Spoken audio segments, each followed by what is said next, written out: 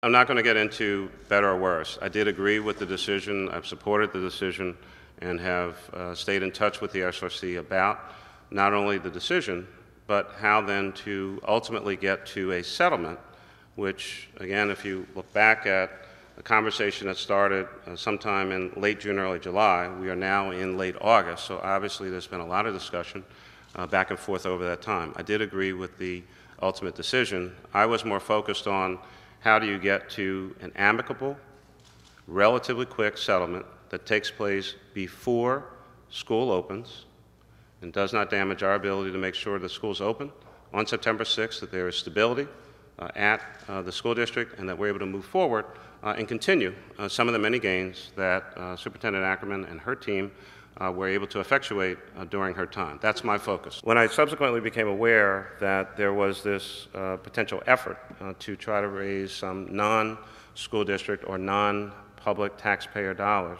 to help support whatever an ultimate settlement might be, I was asked, would I support that kind of effort?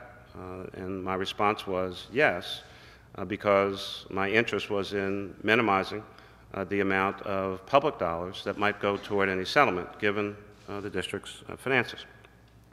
And so, again, when asked about that, I did support it, and yes, I have made a couple calls. The issue of the donors, I think you're quite familiar and quite aware that in any number of situations, people make contributions. Some want to be known, and some seek to be anonymous. That's why they're called an anonymous donation. Bottom line here is that over the course of the summer, while all this other activity has been going on, we've had regular meetings with the district leadership about the opening of schools. And I believe that in some capacity, not only Dr. Nunnery but others over at the district got the schools open last year. With every respect to whether it's Superintendent Ackerman or Superintendent Vallis or Superintendent Hornbeck or anyone else, the school superintendent does not personally open the 258 buildings themselves.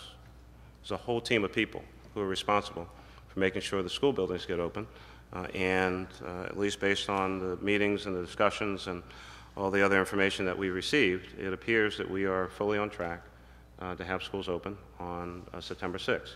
Clearly,